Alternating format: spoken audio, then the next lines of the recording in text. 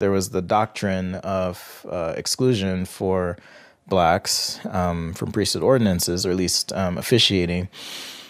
But there was also cultural things that happened where, members interpreting as they would, made choices that, in hindsight, were hurtful or were discriminatory. So, for example, not being allowed in elders' quorum meeting. So the elders would go together, or the priesthood members rather, and then my dad would sit outside the door as he was instructed to, and he would read for an hour, read the Book of Mormon, Bible, and that kind of thing.